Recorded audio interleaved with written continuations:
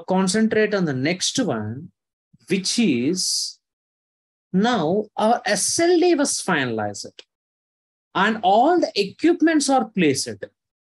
Now, to operate these equipments and to for this entire substation, I require the illumination and some motors will be there for the firefighting, all these things. So a substation or any industry or any building, residential building, apartments, everything required some auxiliary supply. Auxiliary supply in the sense for auxiliary purpose, like for the illumination, for the motors, and for the operation of the breakers, isolators. We require motors we have to give some supply to those motors. And for in the transformers, we are having the fans, cooling fans. Those require some illumination. And street lights, we require illumination. Inside the conference halls in the substation, we require the illumination. And the heaters will be there, and the geysers will be there, and all the things. So what are the things generally you are going to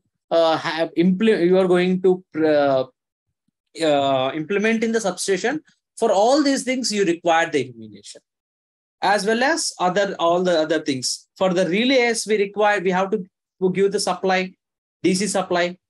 For all these things, some AC, DC supply is required. So how we will get this AC supply and DC supply? So AC supply, generally in the substations, we can get the AC supply directly from the grid, from the nearby grid. Suppose this is my substation, which is a 33 bar 220 kV substation. This substation, I required a auxiliary supply of 33 kV, which I am taking from the nearby some 33 kV substation, or else you can place a auxiliary transformer, which is converting the 33 kV to 415 volts, and the same power you are generating.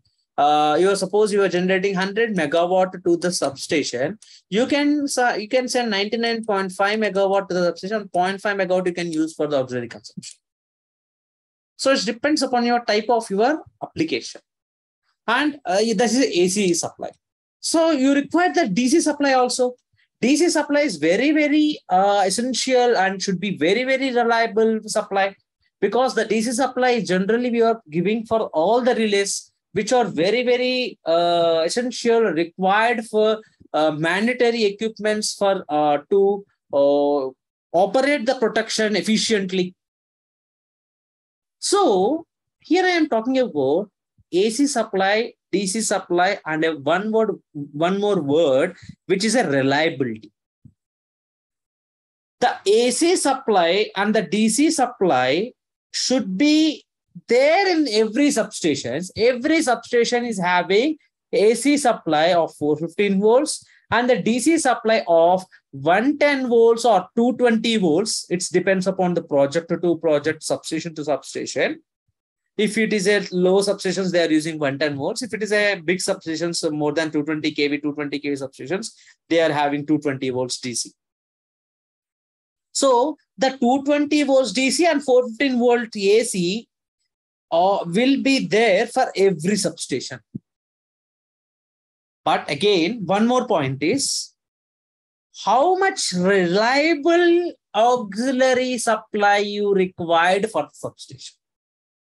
That is my next question. Reliable. What is the reliability? I am saying that if my 415 volts, if my transformer is failed, then I have to, there should be one more transformer to handle the entire load. Now, the question of reliability comes here. Suppose this is my one transformer, which is stepping down the 33 kV to 415 volts. This is the transformer 1. And I am having one more transformer, which is stepping down the 33 kV to 415 volts, which is transformer 2. And these two are connecting to some equipments. So here the question is, if this transformer is active and this transformer is also active, if this transformer is failed due to some reason, this transformer has to feed the entire loads. And if this transformer is also failed, then what is the option? Then I want to place one more transformer. Then the question rises that if this also failed, then what is the case? I have to place one more transformer. So where you have to stop?